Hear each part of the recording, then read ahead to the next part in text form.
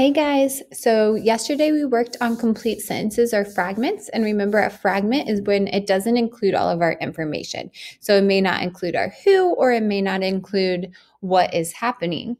Today we're going to talk about the difference between a complete sentence and a run-on. So a run-on sentence actually has too much information. It's too many parts that are jammed together to make an incomplete sentence. So we're going to look at this example real quick. We're looking at which is a complete sentence. So our two options are, so I'm reading this one right now. Today the sea is a dark blue color.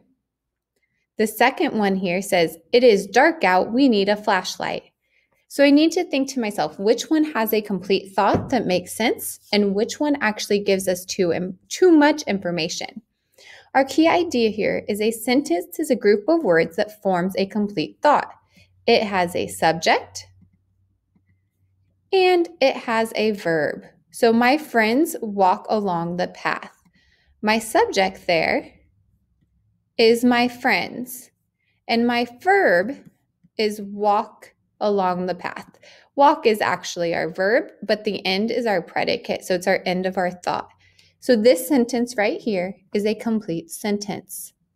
A run-on sentence is made up of two sentences that really should stand alone. So it says, I knocked on the door, it opened.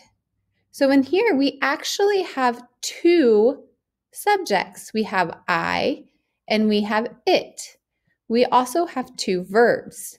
We have knocked and we have opened. So these are two separate sentences. Really, we should have a period here, and it's going to talk about how to fix those. To fix a run-on sentence, we have to separate the two sentences into two separate sentences so they're not jammed together. You can add a period after the first sentence and use a capital letter at the beginning of the second sentence. So here I have, I knocked on the door and it opened. They added in a period and a capital letter to make it two separate sentences.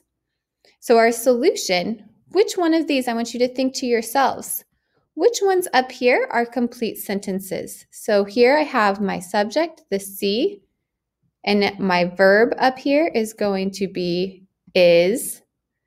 And this one, I have my subject is it. And actually, we is also a subject. It's another person doing something. We have a verb of is and need. So think to yourself, which one is a complete sentence?